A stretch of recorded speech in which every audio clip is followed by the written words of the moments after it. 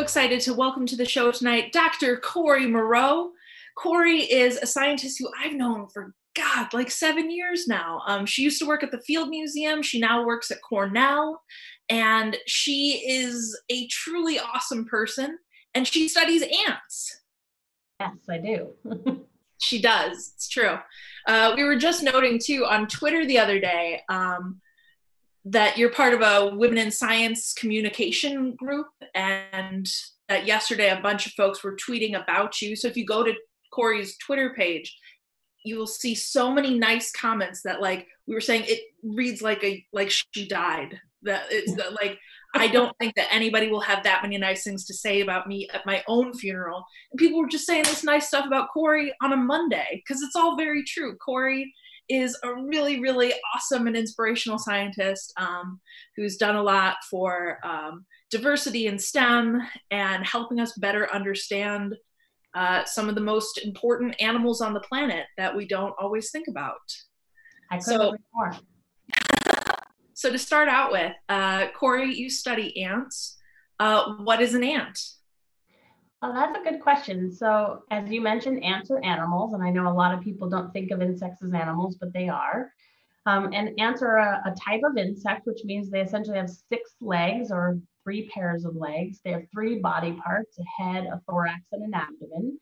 And in the case of ants, they're nested within an order called the Hymenoptera, which are the ants, bees, and wasps. So sort of some of the more familiar insects you probably know. And so ants, some of the unique characteristics of them is that they have these antennae that are elbowed, which is why it kind of looks like they're sort of always pointed in front of their head. They have a long sort of segment of their antenna that helps them sort of stay oriented to the front. And then between their thorax and their abdomen, they have a really tight constriction or waist, which is also another defining character of them, which allows them to have flexibility to move their abdomen. Gotcha. And so when I was doing some research in advance of this talk to get a sense of what people know about ants and are curious about ants, and by research, I mean asking my younger sister, and she had a lot of questions that were mostly A Bug's Life centric from the Disney Pixar. I should note also, she's 27 years old, so this is not a child. So yeah, she was asking me some real hardball questions, and I realized I don't know dick about ants.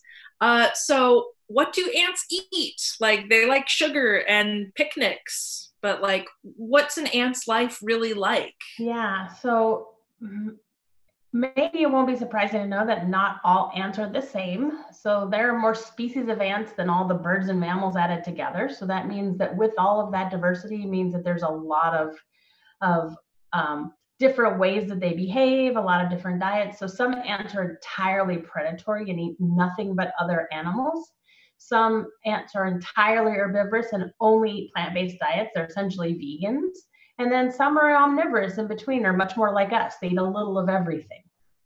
So the ants that we see here in Chicago, and I'm guessing we have folks in other places too on the chat, you can write in where you're from. That'll be exciting for Noah to sift through. Like when I go outside and going outside, what a concept. When I go outside and see an ant, usually they're just the little dark brown, black ants. Sometimes you got like the ones that are like real big, juicy boys. Like, are those all the same kind of ants? Like, yeah, definitely not. So, I mean, I can already tell you because I've spent time in Chicago, the little ones you're seeing in the sidewalk, that's probably a species of Tetramorium. It's the pavement ant. The big juicy ones that you refer to are a type of carpenter ant, but they're actually not boys. So you refer to them as the juicy boys that you see. So interestingly, almost every ant anyone has ever seen who's joining us today, almost every single ant has been female. So interestingly, within an ant colony, the structuring of the colony is much more female dominated. So in this situation, females do almost everything for the colony. They're the ones that are out defending the nest and waging battles in the sidewalk. They're the ones that are building the new tunnels to make the nest very complex. They're the ones that are gathering food. Those are the ones that are caring for the brood or the larva. Those are the ones that are taking care of the queen. The males are only produced about once a year at the same time that the reproductive females are produced. And what happens then is that the female produces these sexual forms, so a new virgin queens and new males. And then when the environmental conditions are right, they leave the nest to go on their mating flights. So if you've ever seen an ant without wings, it's female. So wait, do all male ants have wings? Of course, there's always exceptions in nature. Do most male ants have wings? I would say about 95% or 99% of ant species, the males actually have wings. And so it's a good way to know that, you know, what you're likely seeing. If they're actually contributing to the colony, if they're waging a battle or carrying food, that's definitely a female. Just like in human life. But so tell me more about how ants are able to differentiate and only produce a small number of males. Like with most animals, it's kind of a 50-50 chance. But with ants, it seems like they're able to preferentially select for having more females. That's right.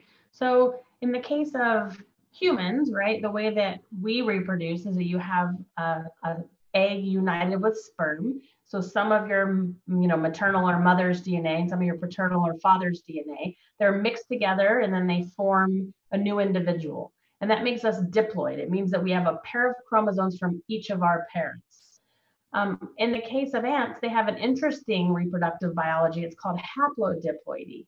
And what that means is that if the queen, while laying an egg, actually unites it with sperm and makes it have two sets of chromosomes, it will become female. If she lays an egg and does not unite it with sperm, so it only has one set of chromosomes, it actually becomes male. So she can dictate when males are produced just by whether she unites sperm with the egg inside of her body. When you say when she unites sperm with the egg inside of her body, I think that we would all appreciate a little more clarity. Yeah, so interestingly, it's funny because people often ask me like, oh, wouldn't you love to be the queen of an ant colony? And I actually think that's the worst job of all in an ant colony, because what happens after they go on their mating flight. So when they have these reproductives in the colony and the environmental cues are right, the workers push the males and these new queens out. They fly off, they reproduce, and the males die almost right away. So they contribute to the colony only in the form of sperm. So they're essentially just making sure that the genetic diversity of the colony persists. But the queen now flies off. She mates with one or more males during that, and then she tries to find a new place to start a colony, digs down into the ground or wherever her nests are, and then just starts laying eggs. So she only mates once in her life. She never leaves the colony again. She never goes outside. So some queens can live for 5 years, up to 35 years. And literally they just are egg-laying machines. And so coming back to your question about like, well, how does an egg and a sperm unite? The queen has a special organ in her body, and lots of insects do. It's called a spermatheca. So when she mates with that one or more males, she stores her sperm in there, and she can keep it viable or alive for up to 35 years and then keep drawing from that collection of sperm. Once she runs out of sperm, she's done. There's no more sperm. She'll never mate again. When you say she's drawing from that collection of sperm, is she like dipping in there, like literally? How's that happening? No, so it's part of the sort of reproductive tract. So just like in humans, you can imagine that, whether you're male or female, you have different sort of connections through the reproductive tract. So whether it's the urethra is depositing, different secretions in sperm to the package that leaves a male, or versus a female where you have the oviduct that's letting the egg pass through the, female reproductive tract. She essentially has this situation where the egg can pass through the reproductive tract, and there's a little canal which then either releases sperm or does not, that is controlled by her internal physiology. Gotcha. So she's just got that sperm in her for years and years. Yeah. It's actually interesting. The first ant genomes were partially sequenced because of that. And so they were actually sequenced by a medical group, and not because they were interested in ants per se, because ants are cool. They actually wanted to understand, how is it that you can keep living cells alive at room temperature for dozens and dozens of years? Because as humans, we have to use cryogenic facilities. We have to use all these special chemicals. So they wanted to try to understand, how does nature do it? Now, the beautiful thing is that they sequence these high quality genomes that lots of us now use as a resource. The downside of it is, of course, the genome doesn't tell you that. And so they still haven't solved that puzzle. So we still have no idea how to keep sperm viable, but we've learned more about the genetics of ants. So all in all, a win. Exactly, at least for me. And you're the only one I care about, so that works. So you've mentioned the queen, now jam-packed full of cum, is flying, and she burrows down into the ground and just starts laying eggs. And she's just creating a new ant colony from nothing? Or does she ever find an existing ant colony, or they're all her children? Yeah, so the majority of ants, they're all her children. There are a few species that have figured out that if you found a colony with other individuals, at least initially, that can be beneficial because it gives you access to more workers that can be gathering food. That certainly is not the sort of ground plan or the most common way.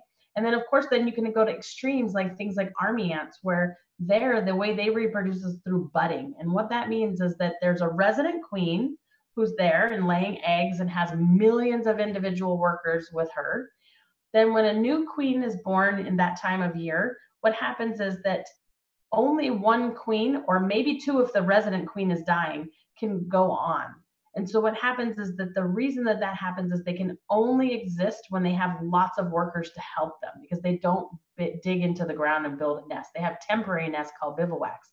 So they have to take all the workers, divide them in half, and each marches in a different direction. So they each take 50% of all the workers with them to start their new colony. And that's why it's called budding.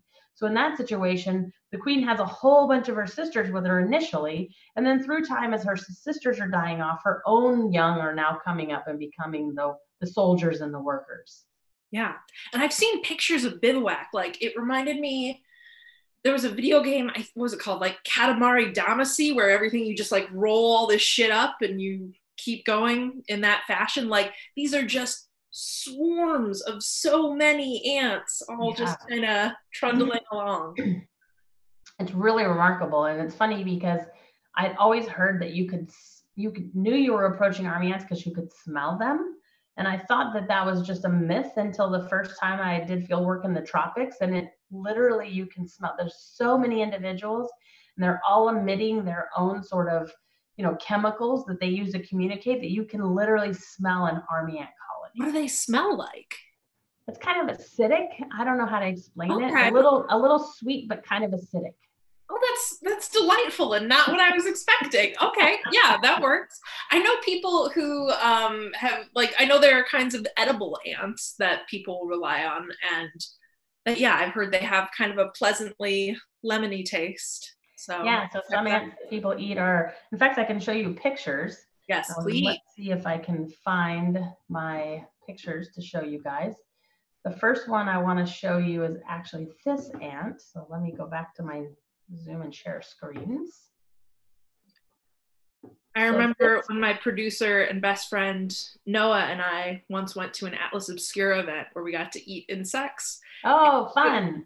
It was really cool and I enjoyed it. And I found out that that caterpillars that have kind of a gusher-like texture, probably not for me, but others are great.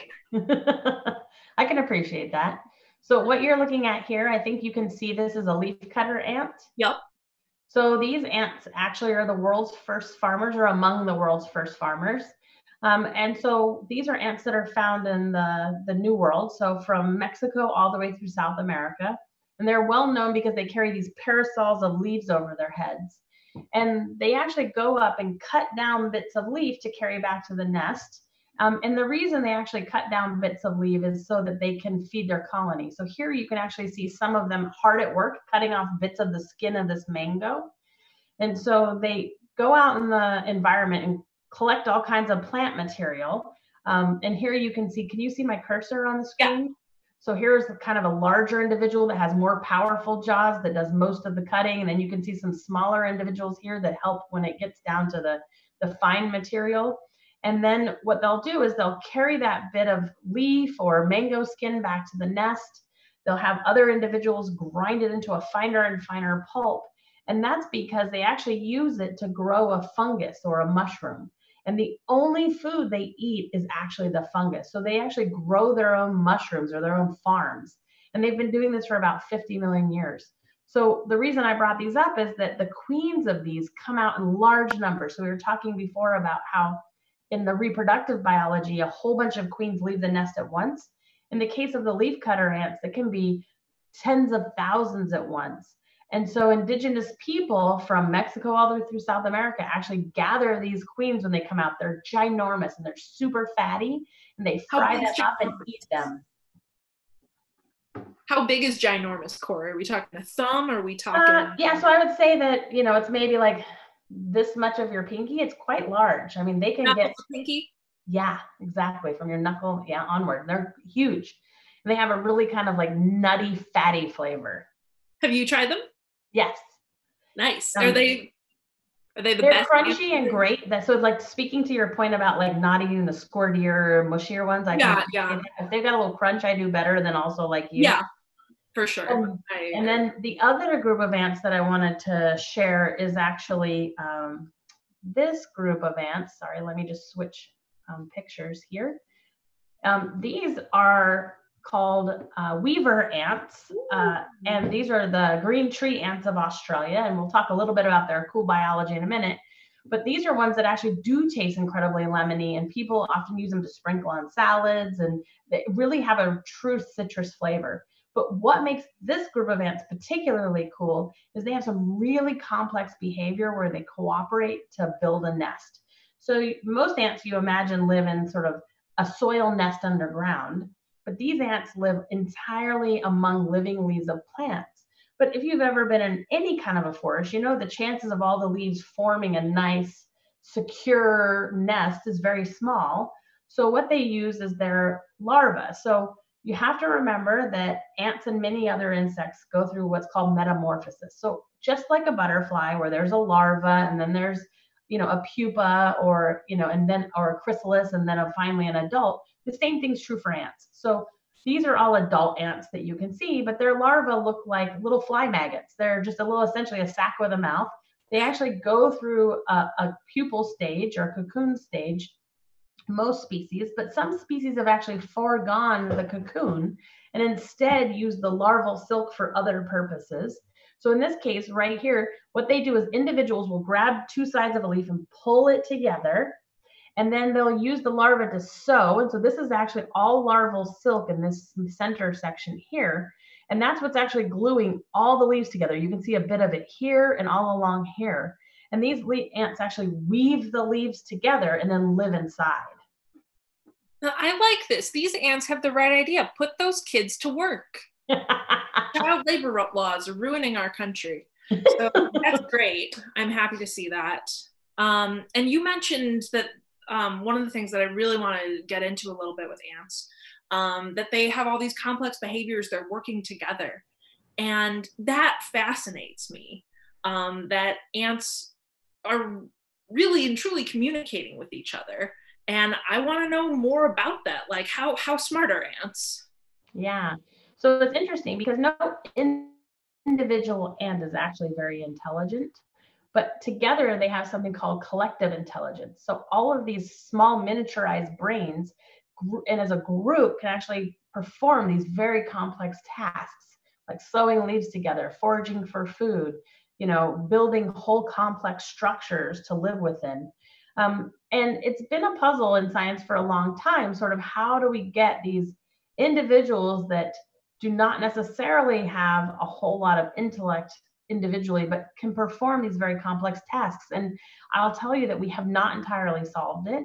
One of the things that we do know is that for a while there had been this idea that if you miniaturize a brain so small, it literally cannot perform very complex jobs. And so we now know, based on sort of all the rules of physics and neuroscience, that ants break those rules. They can have really small brains and yet still perform these complex tasks.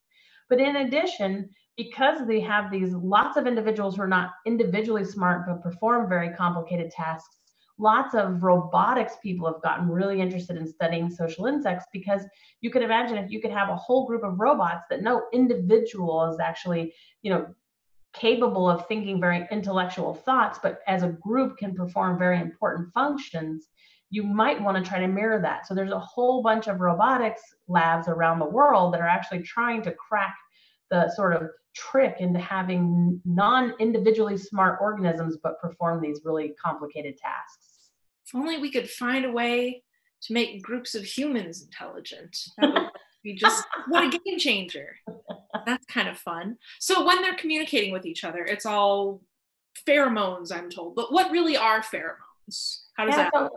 So pheromones are just sort of bouquets of chemicals. So you can imagine that you smell one flower and it might smell really good to you, and you can smell another flower and think that smells terrible. That's essentially what ants are doing. They're essentially creating chemical cocktails using all of these different glands inside their body to communicate. And that's part of the reason that their antennae are then elbowed forward. That's so that they can pick up scent communication, and that it's always sort of oriented forward, but also gives them flexibility to sort of look at it in the environment. And so what they're essentially doing is they have alarm pheromones, they have appeasement pheromones, they have mechanisms to sort of recognize individuals from the same colony versus from different colonies. And it's all through this sort of pheromone or chemical communication. And so how do they translate that into something that is actionable?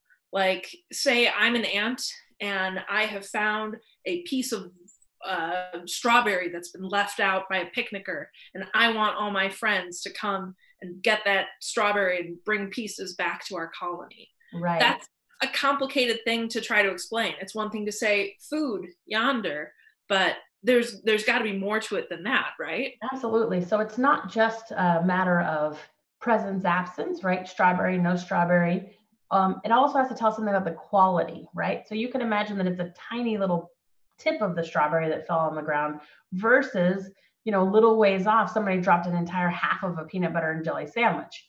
And so you want to have a way of sort of prioritizing, where do you send more individuals? Do you send them to that tiny crumb of a strawberry or to a half a peanut butter and jelly sandwich? So what happens is, as individual ants are out foraging in the environment, they're looking for food. And if they find more than they can carry back themselves, they want to go back and recruit additional individuals. Well, when they get back and they share that information through these pheromones and their excitement of their sort of body language, additional individuals will follow them back. But what happens is, if the additional individuals that follow them back to the strawberry, if they took 5 individuals with them, but it only took 3 to carry the strawberry back, 2 are coming back empty-handed. And even if the 3 who don't know that the strawberry is now exhausted are excited, only 3 are really excited, where 2 are not very excited. Where the ones that visit the strawberry, all 5 are super excited and say there's a lot more food back there. So then they're going to take, even if that 3 to the strawberry still takes an additional 5 each, the same thing is going to happen for the peanut butter. And soon you're going to have this situation where it's almost like a positive reinforcement, that as soon as the individuals come back, there's some information about the quality and quantity of that food source just by the sort of interactions of those individuals once they come back to share information. Everybody's coming back with some, so there's exactly for them. Let's go try our luck at it. Exactly. Okay. That's so cool. And so everything that we've talked about so far today is not what you actually study, correct? Not really, yeah. So what do you do? Yeah, so I do kind of 2 things. I try to sort of understand the evolutionary history of ants themselves. And much of the way that I do that is I spend time out in the field. So what that means is I often go to remote tropical places, try to sort of study ants in their own native environment. But almost all of the work that I do research-wise is actually DNA or genomics based. So when we bring the ants back to the lab, either dead or alive, we're often trying to study some aspect of their sort of evolutionary history through the lens of DNA or genomes. So we might be sequencing whole genomes to study aspects of genome evolution. We might be studying pieces of their DNA to understand the evolutionary family tree of ants. That's one aspect of what we do. The other aspect of what we do is we try to understand how symbiosis might sort of benefit or hurt the evolutionary, history of ants or their ecological interactions. So a lot of what we study is the bacteria inside their guts and how that actually has helped them switch onto novel food sources.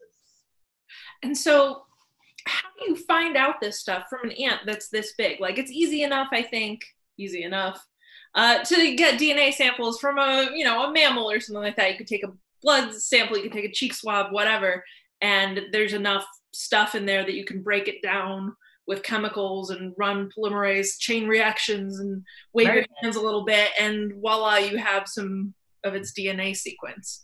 Ants are like that big. Yeah, so it's pretty similar. I mean, you have to remember that we can have professionals go into a crime scene and they'll find a flick of something and they can actually determine what individual left that behind. It's the same technology. And so really we can take an individual ant and grind it up, or in some cases we can just take a couple of legs and grind it up if we're only interested in the ant's DNA. Now, of course, sometimes what we want to understand is sort of the distribution of those bacteria across the digestive tract. So there, if we grind up a whole ant, we don't know where, you know, individual bacteria were. So that actually does require very careful dissection. And so you really are sitting at a microscope, looking at an ant that's been magnified by orders of magnitude. You have these little fine forceps that are called like watchmaker forceps, and you're gently teasing apart the parts of the body so that you can individually test different parts of the digestive tract to see if there are potentially helpful bacteria there. I feel like people always talk about how surgeons need steady hands. Do you just kind of laugh at that? Like, well, I've never done surgery and I don't actually want to, so I can't. But you will tonight. That's the surprise of the show. No, so but I will tell you that when I do dissections on those days, I can't drink coffee at all, and I love coffee. And it's because even though I have very steady hands, I've never noticed that they shake. Once you get under a high-powered magnifying, you know, microscope, if you've had coffee, you can see the difference. Wow. So tell me about what's inside of an ant. Like, they're, again, so small. I have trouble picturing them containing anything. Yeah. So remember before we were talking about how insects have a head and then a thorax and then an abdomen. Mm-hmm. In most insects, at least in ants, we'll just stick to ants for now, the majority of their digestive tract is all in the abdomen. So although the digestive tract starts at the mouth and there is an esophagus, it just passes through the thorax all the way into the abdomen. But once we get inside the abdomen, it's actually quite complex. They have structures or organs that are very similar to our stomach, our small intestine, and our large intestine. And there we call it the midgut, the ileum, and the hindgut, or the rectum. And it literally has many of the same functions, where we have most of the digestion occur, at least starting in the midgut. We have a little bit more digestion occurring in the ileum. And then in the rectum, we have essentially more water excretion happening. So just like our digestive tract. So when we study the bacteria, if we expect them to have some functional role in sort of increasing the dietary resources for the ant, we'd expect to find them more concentrated in the midgut and the ileum, or in those parts of the digestive tract that are responsible for digestion. And that's in fact what we do see. So I know that in humans, we have tons and tons of bacteria living in our guts, and without them, we're pretty useless when it comes to digesting food. And, you know, by better learning about what we have living in our guts, we can, you know, help with human health. I take it you're not trying to like cure Crohn's and ants here. Like, what are you trying to do by opening up ants' guts and learning about the different kinds of bacteria that live inside of them? Yeah, so I'd say there's sort of two answers to that question, one of which I fundamentally believe in the importance of basic research. And although I know that lots of research has applied outcomes, and I do think it's important to study things that are beneficial to humans, I don't think that that's the only kind of science we should do. We should do a lot of science that is just sort of trying to understand the world around us.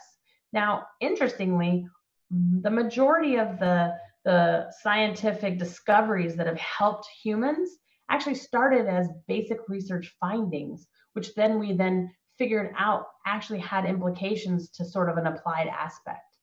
Now, in my work, most of it's totally focused on basic research. I'm just trying to understand the natural world around me. I want to understand, how did it come to be? What is it doing now? And so thinking about things like the gut microbiota in ants, we have made some important discoveries. We've been able to demonstrate that herbivorous ants, or ants that feed only on plant-based diets, only can do that by having bacteria in their guts that upregulate their diet and synthesize essential amino acids that are missing from their diet.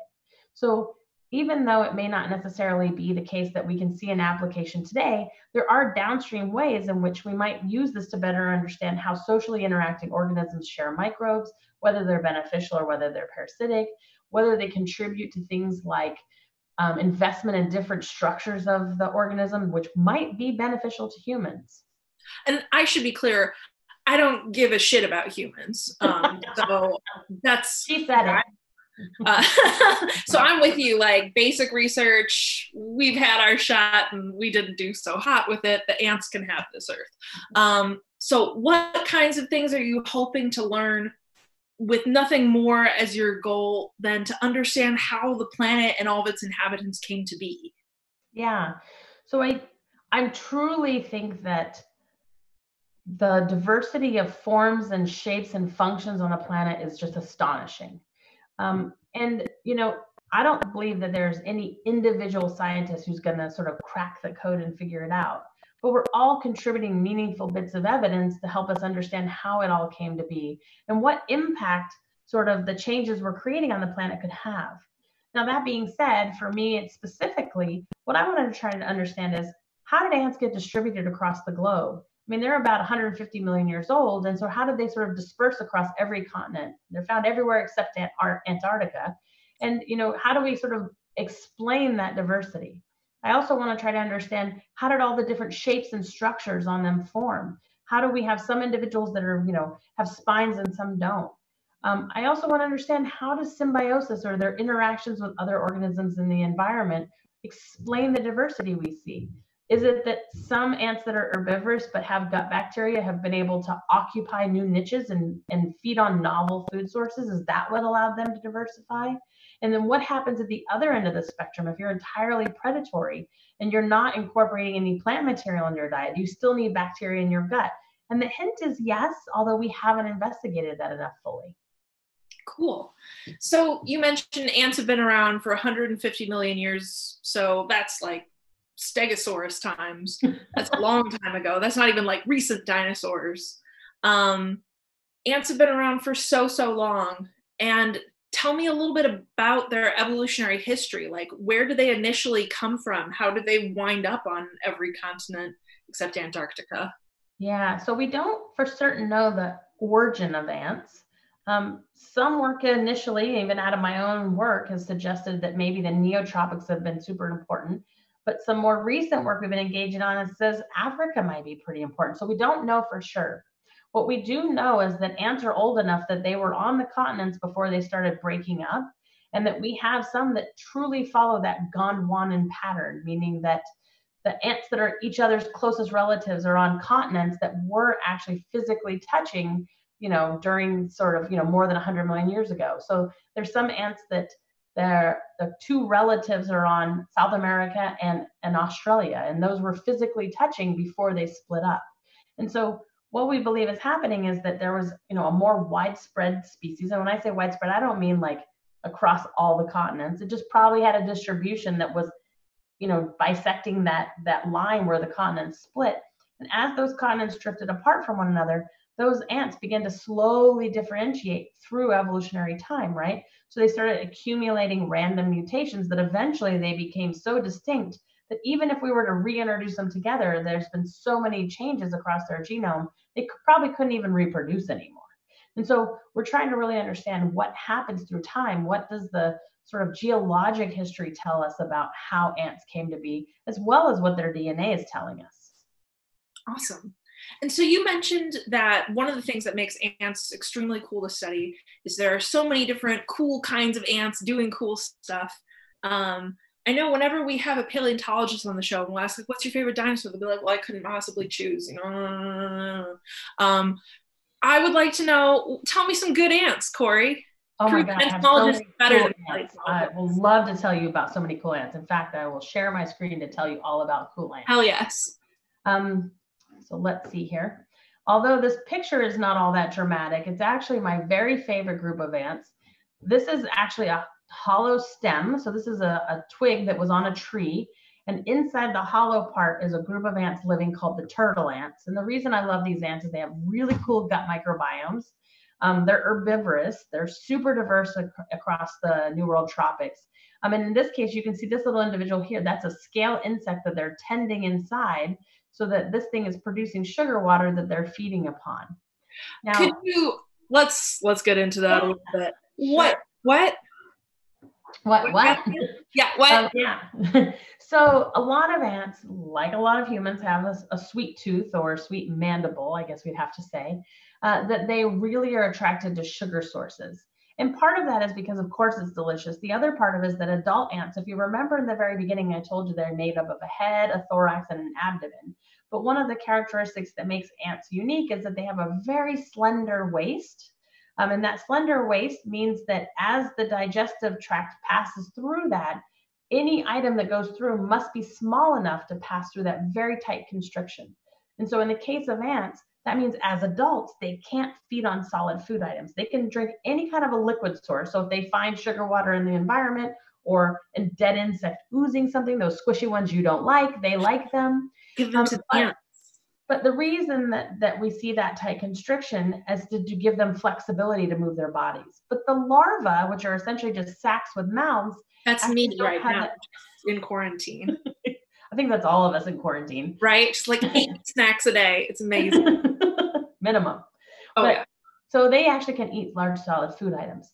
But so lots of ants, when they're out in the environment, if they can get access to any sugar source, a liquid sugar source, they're very keen on it. So probably if any of you have, are gardeners and keep roses or know people who have roses, ants are the bane of the existence of people who keep roses. And it's not that the ants are actually doing anything to the roses. The ants actually have no interest in the roses. What they're interested in is the sap-sucking insects, the aphids and things that live on the roses. So hemipterous insects or sap-sucking insects are these insects that essentially have a stylus or a beak. It's essentially just a straw on the top of their head. And all they do is feed on plant-based sugar water. So what they do is they stick their beak into the plant and then tap into that flow of sugar water happening in the plant. And so if the equivalent of you and I would be as if there was a fire hose and we super glued our lips together with a straw and then stuck the straw in, the water pressure would be coming in. And at first we'd be very excited if we were thirsty, but soon it's coming so fast you can't even drink it quick enough. So lots of hemipterous insects have modifications to their digestive tract. So just like most organisms, they have their digestive tract that passes through their esophagus into their digestive cavity, where some of the resources are extracted and eventually the waste leaves the body. But many of these sap-sucking insects have a bypass valve. So if the liquid food source is coming in too fast, it can essentially bypass the digestive tract and go straight out the other side, almost completely untouched. So it's almost as if it's just coming out of the rear end exactly as it was in the plant. So those insects produce what's called honeydew droplets from their rectum. And lots of ants actually have figured out that this is a cool, quick way to get access to delicious sugar water by just going up and taking care of these sap-sucking insects. So in the case of some aphids, the ants not only sort of take advantage of that sugar source, which then gives them a free meal, but in return, they're protecting these aphids from any of the predators or parasitoids that are trying to kill them. Now, in many cases, this symbiosis, the behaviors have become so complex that at the end of a day, the ants actually will physically carry that little sap-sucking insect down to the base of the plant. They've built a little special retreat or structure, kind of like a tent at the base of the plant. They tuck them in at night, walk off to their own nest, and then come back each morning, pick them up, and re-herd their cattle back to the green pasture. And interestingly, if that plant starts to sort of die or not produce as much liquid, they'll actually move their cattle to a new pasture, a new plant, so that they're constantly, producing this sugar-based resource for them. That is more care than I received as a human child. That's amazing. I hope your mom's not watching. So ants have pet aphids. Can you go back to your screen now that we know what you're talking about there, where it's inside the log and there's an aphid or log, twig, everything's, what is a log but a very big twig? Exactly. With them. So that little white blob there is an ant's pet aphid? That's a scale insect, but they do exactly the same thing. They produce, so right now this one has its mouth part inserted inside the plant. It's sucking the plant resources, and the ants will take advantage of the honeydew that's produced out of the rear end. But what's also interesting, sort of thinking about the biology of ants, is this group of ants. These are the Dracula ants. And I want to credit right now, all the photos you've seen have been mine, except this beautiful one, of course, because I'm not a professional insect photographer. This is by Alexander Wild. You should absolutely visit his website if you have an opportunity to look at cool ant photos. But this ant is a Dracula ant. And so you remember I was telling you before about how ants go out and they are gathering food in the environment to feed to their larvae, and that the larvae are essentially sacs with mouths. And that's exactly what you're seeing. So here's the mouth of a larva, and this is the elongated body. So they don't have any tight constrictions yet. They can eat anything.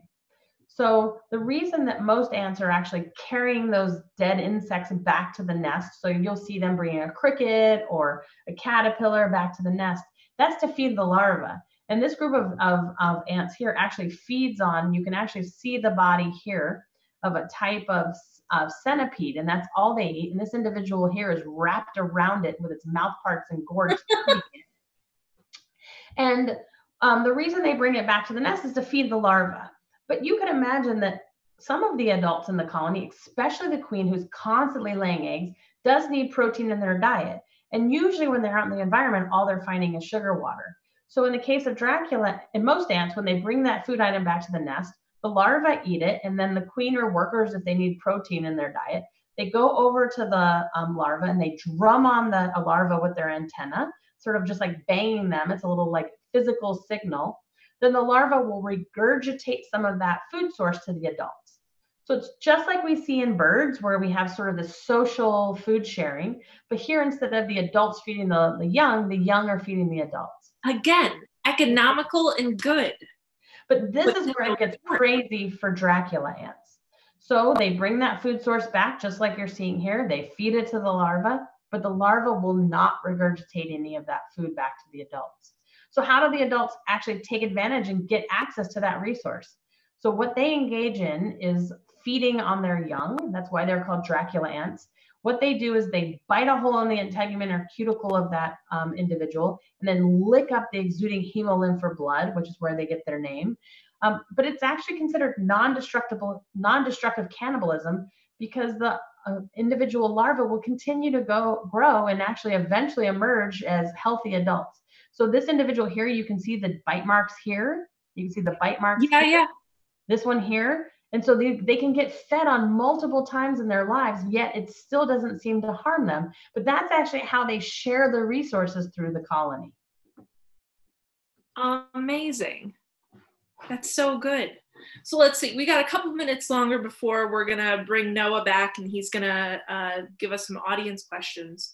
So I would love to know, one of my favorite things to ask scientists, you got any funny stories from the field? Anything funny or gross? Sure, of course, who doesn't? I've been really fortunate because I've been able to do field work around the world. The tropics are my favorite place. I've done a lot of field work in South America, Central America, Asia, Australia, Africa, even the US, and I love it. And most of the time it goes very well, outside of every now and then the occasional illness. But one time I was in the field in Africa, and maybe like, I actually am a terrible field biologist in that I break all the rules. And I don't mean that I put myself in harm's way. It's that if you're in the tropics and you're really susceptible to chiggers, as I am, rule number one is don't lay on the forest floor because you're going to get covered in chiggers. But yet I can't seem to remember this because as soon as I get to the field, I get so excited about everything I'm seeing. I'm more or less just laying on the forest floor looking at it. But so I had gone to the field in Africa and we were collecting ants, and maybe like the second or third day in, my nose started to really bother me. And I was like, gosh, it's really bothering me. So one of my colleagues was with me that I know well. I said, I hate to ask you this. I was like, but can you take your headlamp and like look inside my nose because it's really bothering me? And he's like, what? I'm like, I don't want anybody to see, but can you look inside my nose? So he's like, all right. So he looks inside my nose. He's like, there's nothing wrong with your nose. And I'm like, okay. Well, that night we go, everybody goes off to their tents. I get into my mosquito netting and I'm like this digging around because it's really bothering me. So the next day, I didn't even think about it, but I must have been like totally messing with my nose. And he's like, so your nose is still bothering you? And I'm like, yeah, I think I made it worse. He's like, what do you mean? And I was like, well, last night I got in there. He's like, Corrie, don't put your fingers in your nose, especially because we're in the tropics in the field. It's not the most clean place. So I was like, okay. So then like a couple days later, it's still bothering me. And he's like, did you keep your fingers out of your nose? I'm like, yeah, but maybe I introduced something in there now. I scratched it up and it's infected. And he's just like, keep your fingers out of your nose. So it's low grade bothering me, but I kind of forget about it. So a couple weeks later, on the flight home, it's starting to really bother me again. But I'm on a plane. There's not anything I can do about it. So as soon as I get home, the very first thing I do is I go to the bathroom. I literally, this is the first thing I did. It was bothering me so much. I look at my nose and I put a flashlight in there and I look inside and there's an engorged tick.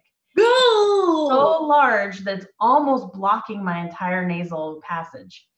So I'm like, oh my God. So I like run around, I'm ripping open my collecting bag and all my gear that I just brought from the field because I'm trying to find my little fine forceps and my like magnifying glass, my little hand lens or loop. And I run in the bathroom and I reach in there and I pull the tick out and I run and I throw it on my kitchen counter. And my roommate's like, what are you doing? Throw that thing in the toilet. And I'm like, no, I need to see if the mouth parts are still connected to the tick or if they're stuck in my nose because I need to know if that's going to cause problems. So I look at the tick and of course it doesn't, its mouth parts are attached, so I feel fine. So was your roommate an entomologist? What? Was your roommate an entomologist? Yeah. Hence why they were like, throw that thing in a toilet. Yeah. So I take a picture of I put the tick in some alcohol. I'm a collector. I like museums. So I take a picture of it in the alcohol and I text it to my friend immediately. And I'm like, I told you there was something wrong with my nose. I just inadvertently smuggled a tick home. And he just laughs at me. And I said, don't you have a colleague who studies African ticks? Ask him if he wants the specimen. So he's like, I'll ask. But in the meantime, I decided to tweet about it. And so I tweet like, I just accidentally smuggled home this tick from my nose from this remote field site in Africa. And one of my colleagues who's a lab-based microbiologist is like, you're essentially like, a real like explorer. And I'm like, no, just because I brought a tick home in my nose, I'm not necessarily a real explorer, but I like that you think so. Indiana Jones here. Yeah, exactly. Indiana Jones like. And so my colleague says, hey, look, I asked my friend, they're not interested in your tick. So I was like, okay, that's fine. I'll put it in the collection in the museum. But before I could even do that, the next day he emails me and he's like, no, he wants your tick. And I'm like, why? What's going on? He's like, read this paper. And so a paper had just come out maybe like 4 days before where somebody described a whole new genus of ticks that belong to a family of ticks that only attach to the central portion of the nasal cavity of mammals. So lots of ungulates, elephants, they all have ticks inside their nose in Africa that attach only to the central part of the nasal cavity. So this paper was describing this new genus of ticks that had been described because it had been brought home by a field biologist who had gone to the same part of Africa I'd had. And they only had one specimen. So this colleague, he was like, I have to have it because you have the second known specimen of this entire species that I accidentally smuggled home. Holy shit. Okay, so Corrie, why the fuck do you want to do this job? I mean, this is not good. Yeah, but when you're out in the field, I mean, the things you see are just, there's not words to describe how amazing it is. Both the animals and the plants and getting to meet all of the scientists from the countries you visit and collaborate with them for decades after. I mean, there's nothing better. You want to send me like your resume or something? I can ask around if anyone's hiring. Because okay, despite the tick up the nose, this does seem like it seems that you enjoy it and isn't that reward enough. Oh, but, I love it. No, I have the best job in the whole world. That's not possible because I do. So who's driving this car? But that's really awesome. Man, you're just you're living the dream. I am, and I also want to give a special thanks for you wearing your Hymenopteran brooch. Oh, thank you. Very cool. Oh, it's a necklace, even better. It is a necklace. Yeah, I was gonna wear I have 2 bead blouses, but they were like, I don't know. I felt like they didn't translate well on screen, so I approve. I have to do a lot of work here. It's very difficult. But speaking of people who have to do a lot of very difficult work, is Noah Cruikshank around? I'm back. He's back. And I too I have a butterfly shirt, which is not, I know it's not ants, but flying insect. And you know, my daughter is fast asleep. She's 4 months old, and I'm not gonna fucking wake her. Just a bad idea. And thank you, Corrie. I'm gonna start as I usually do with asking my own question because I'm a monster. But I wanted to talk a little bit more about when Kate and I ate bugs, because we did eat ants. That was part, you know, we ate grasshoppers, scorpions, which I've eaten multiple times and freaking love. Twitch chat, scorpions, they're really good. But we ate ants, and I don't know what kind. They looked generic, but I am not an entomologist, nor do I, you know, have any idea about the differences in ants. So I could not tell you remotely what the species was.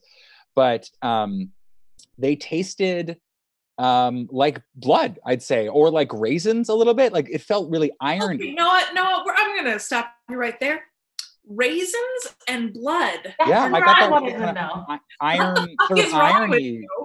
That's what I told you this at the time that we ate these things. I was too traumatized from the gusher caterpillar. I don't remember anything from that point in the evening on.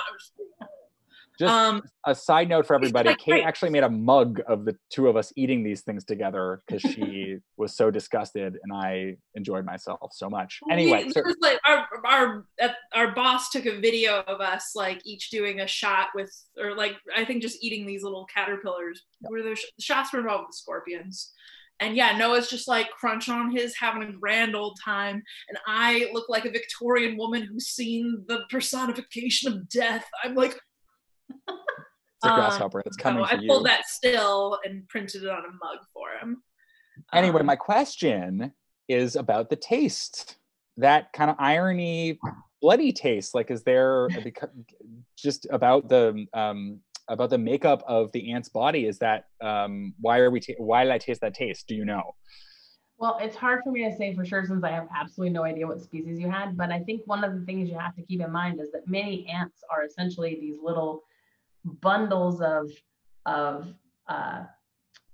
little organs that make chemistry, right? And so you can imagine that's how they're communicating. They're also making venom. And so maybe the combination or cocktail of all those chemicals is similar to raisins or blood. Not that I would necessarily put those two in the same category, but now maybe I will never forget that. You know what? I just realized another thing that upsets me. You're a monster who prefers raisin cookies to chocolate chip cookies. But he's a Dracula ant. This is fucking Dracula. Look at him. Look at him. Have you been feeding off of your new baby? What part of Canada are you from? Transylvania?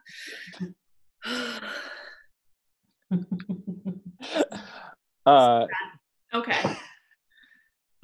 Thank you, Corrie. So I will everyone on the chat, please, if you have other questions, I know some of you have sent some in. I'm going to scroll. I can't promise I'll get to all of them, but I'm going to try and pick a few. So let's see here. I'm still not over the raisin blood thing. Yeah, that's pretty bizarre. I have to agree with you. It's not like a full, like, it was the kind of it's the irony aspect of it. There's a lot of irony in here. Irony is that we're friends. No, oh God. Fine, Kate. As in tasting like iron. Anyway, doesn't matter. Okay, so first, Corrie, this is actually how it goes live too, just FYI, except usually I shit talk Kate in the middle of the conversation as well. So first question, speaking of eating ants, the question is, so eating ants is a delicacy. Does that endanger any species, or is most queen ant eating sustainable? Yeah, as far as we know, most ant eating is very sustainable. It doesn't appear to be causing any harmful impacts on the populations, except in one case, and they're actually sort of not necessarily going after the ant. This is funny that we actually landed on this. So there's a group of fungi that are called zombie fungi that actually take over the behaviors and brains and bodies of other insects, right? Is this Orthocordyceps? It is Orthocordyceps. Oh, shout out to Matt Nelson, wherever he is. And so there's actually, and it's funny because I actually have two pictures that are related to this. There's a group of ants from the old world, so in Asia and in Australia, that's this group of ants. I actually have a student who works on them. This is Polyrhacus. It's not this species, but within the same genus, there's a species that's parasitized by this zombie fungi.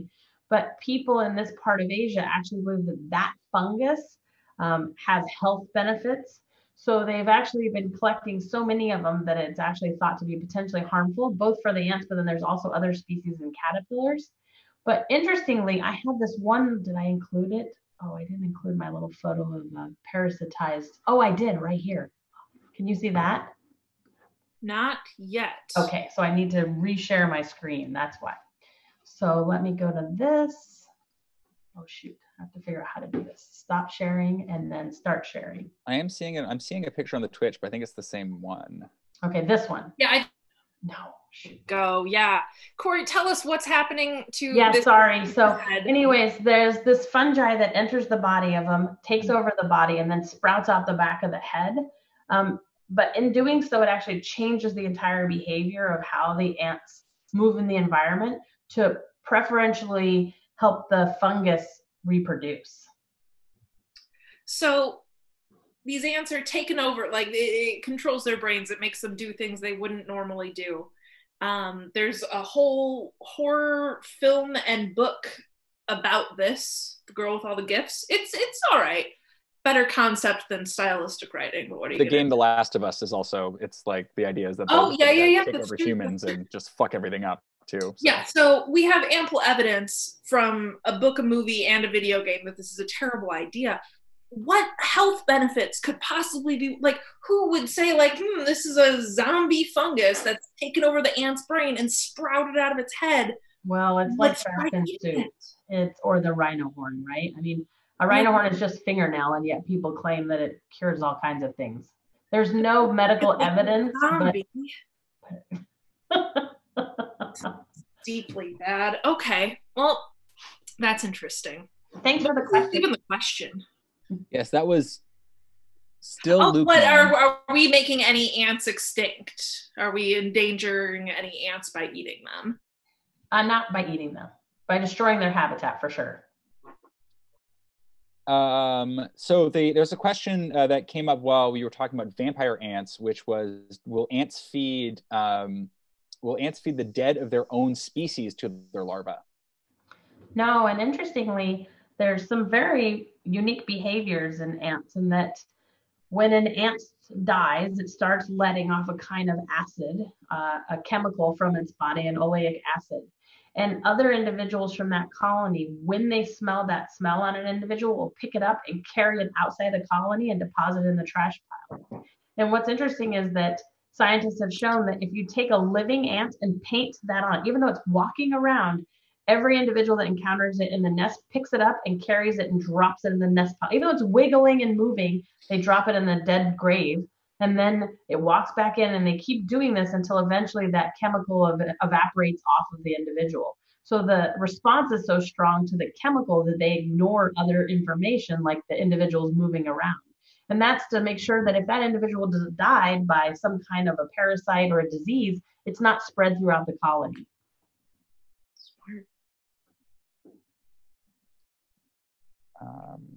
What else you got for us, Noah? Hey, Nancy's coming in hot. Nancy's got a long one, so bear with me. So she's in Mexico right now, and all of a sudden in Mexico there was an explosion of flying ants. Then it was over a couple of days later with carcasses and wings lying all over the place. What the fuck just happened? Was that real? Was that a really short mating season? How does that work? And why are they even mating if the queen has had enough?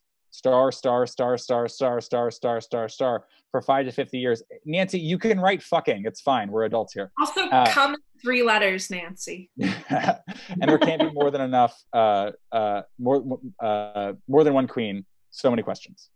Yeah. So it sounds like it could be a mating flight for ants, or it could be a mating flight for termites. They kind of behave similarly. They go in these bursts.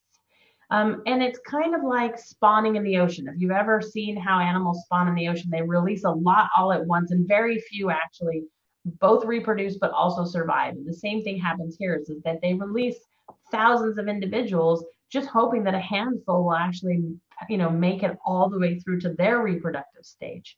So interestingly, when it becomes time for reproduction, individual ant colonies need to release their reproductives at exactly the same time, because that decreases the chance of reproducing with your siblings, right? So you don't have inbreeding. So when the environmental cue for each species could be different, but when that environmental cue goes off, every colony releases all their reproductives at the same time. They go off in these mating swarms. And remember, one of the things that happens is that the males mate and then die right away. So you would expect to see a lot of carcasses of the males, but also a lot of the females are actually not successful and they're also dead on the ground. So I don't know how big the ants she was looking at. If they were quite large, they could in fact be the leafcutter ant queens, which in Mexico they eat and they call them noku, but they also eat them in lots of other parts of Central and South America. We even have some species that are found in the US. So they're really an amazing group of animals. Awesome. Thank you. I got one more I'm finding. Please, people keep sending them in. Also, I need to apologize to Nancy. It turns out that Twitch had censored her. It was not herself. It was Twitch.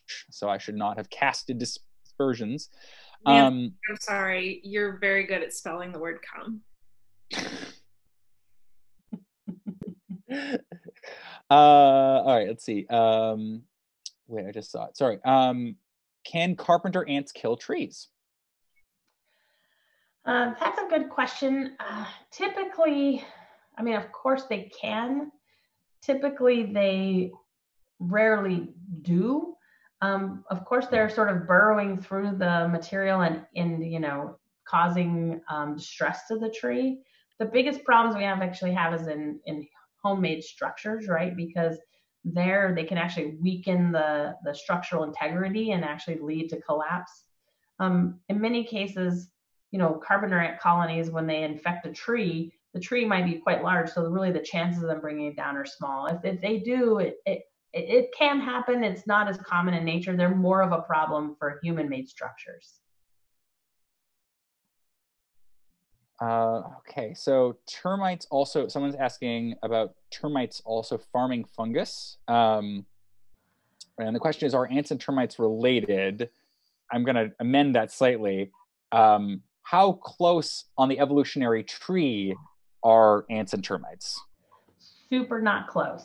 Okay. I mean, they're both insects, right? And so in that sense, like, yeah, they share 40 million years of evolutionary history. But actually, termites and cockroaches are very closely related, where ants are related to bees and wasps. So they're very different. But interestingly, early on, because they're so similar in their behavior and biology, people called termites, the common name for termites were white ants, right? Because they could see that they did lots of similar things. And I like that they brought up that termites can farm, because if you listen closely when I was talking about ants being the world's first farmers, I think I said something like they're the world's first farmers, or pretty close to the first farmers. It turns out they were the world's first farmers until these scientists found out that these termites farm, and this group of termites is actually older. So termites are probably the world's first farmers. So you're lying to us, is basically what I had a caveat in there. I said what other lies are you farmers. told? Can trust nothing. Exactly. Couple more questions, and then I do have one more question myself. Forgive me. Someone asked, "What is the hot take on murder hornets?" Which I know is not your. Did we freeze? Did I lose my friend? I'm not frozen. I heard the question. If you guys can hear me, I can hear you. I can hear you. Okay. Yeah. So the murder hornets. Wow, that's a tough one.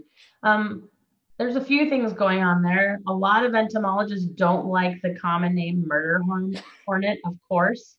And in their native range, they're actually not problems at all, right? They're only problems when they get inadvertently transported around the world by humans.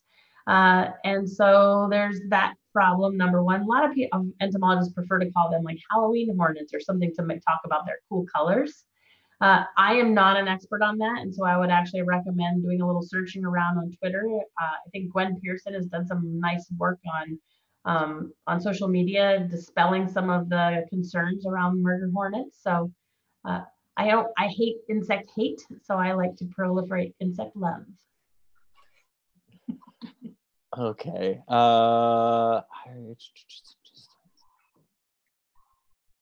Okay, this is a long one too, so bear with me here. Kelly says, I read a Tumblr story about a study that had scientists strapping stilts to ant legs to test how ants track how far away things are, and they found that the extra long legs caused the ants to overshoot their target. Is that just true, or a fun Tumblr story spreading ant lies? Is that my best friend Kelly Bush? If it is, hello, Kelly Bush. It if is. Not. Oh, Kelly Bush. Okay, sorry. Go ahead. It's actually true. It's based on a real scientific peer-reviewed publication, and that what the scientists did is that lots of ants actually figure out where they are by either putting, trails that they can follow, pheromone trails, or they'll use visual cues. But you can imagine if you're in a really arid environment that's very flat, there's not a lot of visual cues. And if you lay a pheromone trail, it'll dissipate very quickly. So people want to understand, how do these ants find their way back to the nest so quickly? And so they had hypothesized that maybe the ants actually count their steps. So to test this, they did a lot of studies where they sort of put food at different distances away and showed that the ants actually could always figure out how far they were back. Then they did two things, one of which is they actually put stilts on the legs of ants and then showed that they overshot it. But this is where it gets gory. They also took individual ants, let them forage out for the food, picked them up, cut their legs to make them shorter, put them back down, and then when they walked back, they didn't make it far enough, because if you're counting, your legs are shorter now, so you don't actually make it back to the nest. So it's not just a Tumblr story, it's actually true science, and even gorier than you imagined. but how could they, I'm sorry, I need more information. They cut their legs and the ants were like, great, I can just keep walking? Like the structure of the ant legs is such that like you can just snip off the bottom and they can still function? Kind of. You've probably seen crabs where they've lost a leg and they'll just keep going, right? It's the same idea, or they lost a claw. I mean, of course, I'm sure that they probably feel some small amount of pain, and it probably does cause some amount of physiological damage, but not enough to cause the organism to stop being able to exist in the environment.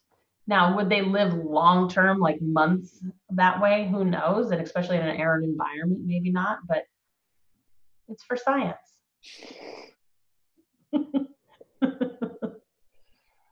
Okay. Ants are farmers and ranchers. Can you tell us about ants being gardeners by dispersing seeds too? Oh, absolutely. So interestingly, there's a lot of interactions between ants and plants. And in most cases, the ants are really benefiting more than the plants, right? So they're feeding on plants indirectly. They actually do steal pollen in some cases. They're not good pollinators. But the one service they do really well for plants is they actually disperse seeds.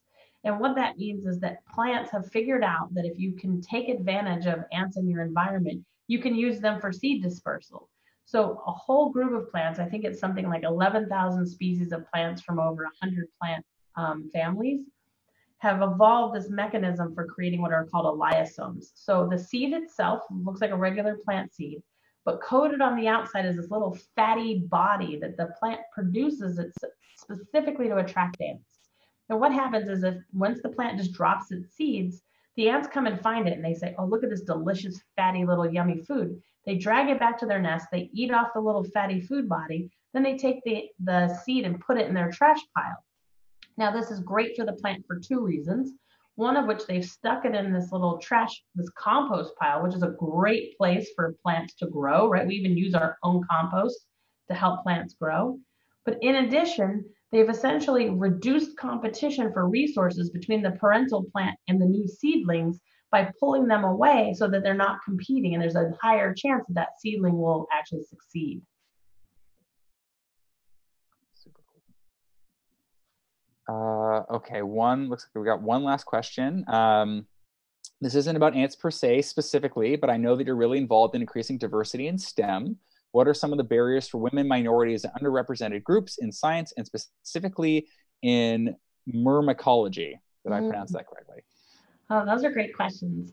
Of course, it's not a simple one solution answer, right? Because if it was, we would have done it.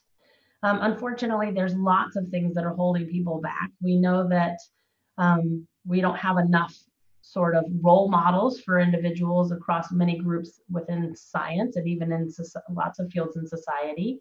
We know that there's not always good mentorship happening. We know there's not always equal access to resources. We also know there's not always equity in pay, even for the same jobs. So I always say that part of the thing about those situations is more than a single problem, it's death by 1,000 cuts. It's the constant barrage of ways in which you're not sort of accepted or included that actually will hold people back.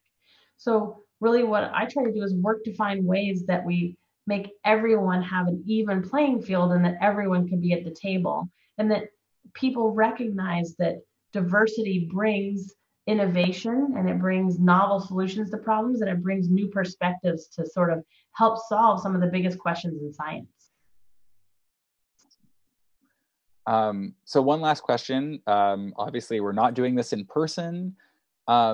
What's it like being, a professor at Cornell, being an active researcher right now? I mean, how are you keeping going and doing the work at the moment? Yeah, it's an interesting time.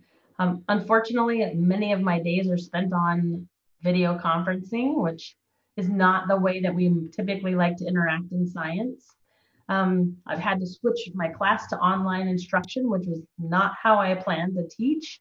But in addition, I supervise a whole group of amazing researchers that are trying to forge their way in their scientific path. And so we've been trying to think of creative ways that if you can't be in the molecular lab or you can't be in the field collecting data, how can we ensure that your sort of scientific progress is continuing? And so there's been a lot of creative solutions, and we're hoping that we get out of this mess soon, but recognizing that we have to be safe and socially distant as long as it's required.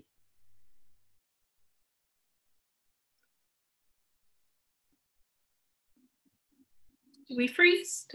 No, sorry, just a moment. Just have nothing to say. Nothing, strangely. Well, if that's the case, then should we call it a night? Yeah. Corrie, thank you so much for joining us. You are the coolest ever. I really, really appreciate you taking the time out of your busy quarantine life, which sounds like a joke. It's not. Like, I've never been busier than I am right now. I'm guessing you are in the same boat. So thank you. And I don't think you're wasting your life, even though you got a tick up your nose. Thank you guys so much. It's been really fun to be here. Thanks. Thank you, Hideout, for putting this on. I think we mentioned earlier, there's ways where you can add a tip for this talk. Proceeds will go to the Hideout and help support them through this shutdown. They have been just amazing hosts for us, and we want to do anything we can to give them a little bit of love back. So thank you, Hideout. Thank you, audience, for joining us. I just want to also affirm Corrie. Corrie has been, for both of us, she's been a previous colleague of ours and has been so game to just do random stuff with us. I once put Corrie beside an ice luge full of ants where she would talk to just random drunk people about her work. That wasn't even for work. No, that was just for fun. So Corrie's amazing. Follow her on Twitter. Look her up. Her research is incredible. Coevolution is just mind-blowing, and we just got a taste of it tonight. So please also follow her. Corrie, aside from Twitter, is there any other place where people can make sure that they are getting up to date on the work that you're doing? I'm mostly a Twitter person, but of course, keep your eye on the web. I do talks, I do SciComm events from time to time. So I'd love to see people there. Awesome. Alrighty. Well, I think with that, thank you so much for joining us. Sign up to our mailing list. You can email us at ascientistwalksintoabar@gmail.com. And if you have any questions, we have a website, ascientistwalksintoabar.net. We'd love to hear from you. We'd love you to tell your friends and keep it going. I was telling Corrie, when the show's in person, we kind of have a cap at how many people can fit in the Hideout. But right now, I think it's just however many people can be on a Zoom call. So tell your friends, tell people far away, tell your enemies. And yeah, thank you and good night.